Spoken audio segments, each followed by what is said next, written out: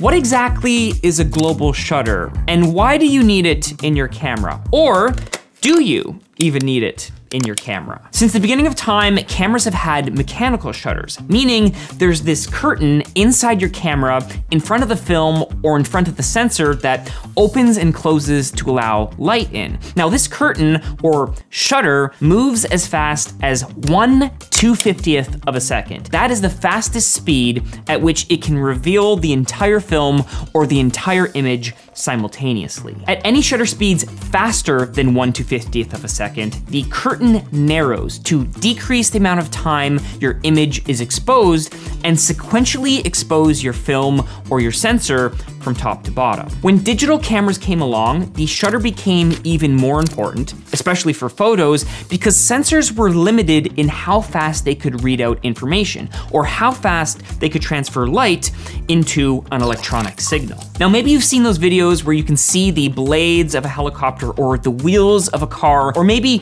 you've seen a soccer ball or someone swinging a golf club where it looks like it's being warped. Now this occurs because sensors read out line by line or pixel by pixel. And when the object moves faster than the sensor can read out, you get that warping or that rolling shutter effect where vertical straight objects all of a sudden look slanted. The problem is made worse in higher resolution cameras.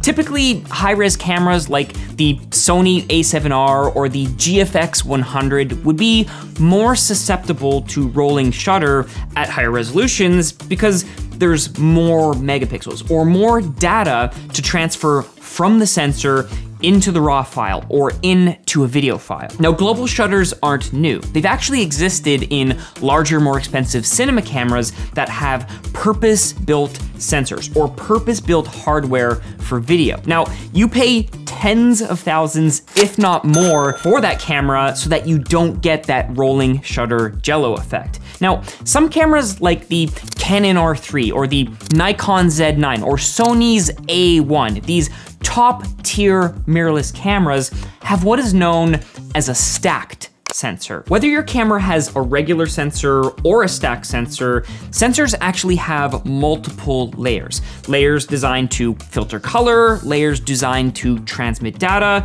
but perhaps the most important layer of the sensor is the photodiode. That's the part that actually detects the light. Now in a stack sensor, the photodiode is moved kind of from the middle of the sensor closer towards the front of the sensor or closer towards the lens where the light is coming from.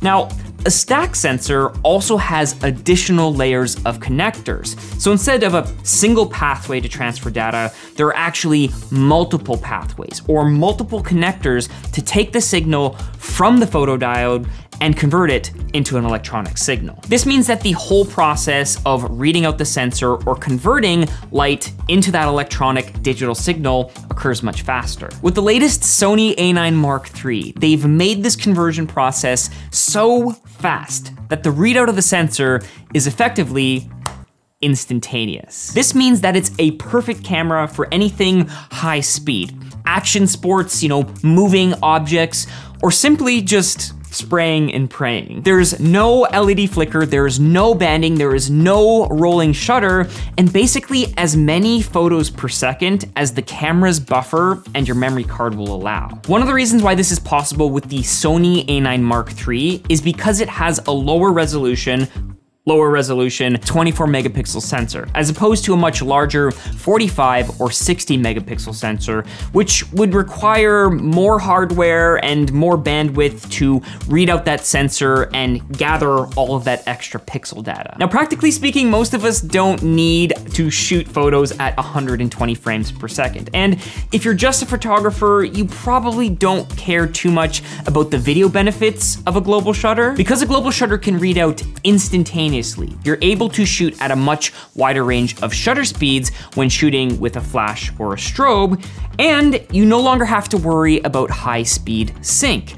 This also means that when shooting with flash, you have more options when selecting a shutter speed to get that perfect exposure or balance the lighting within your scene. The idea is that eventually global shutters will completely eliminate the need for a mechanical shutter, making cameras more durable and potentially less expensive. Because not only are mechanical shutters extremely fragile, but they're often the first component inside of your camera to break and need replacing. So while global shutters might be a niche feature inside of high-end sports cameras or cinema cameras right now, don't be surprised if in a few years' time, every camera being sold has a global shutter.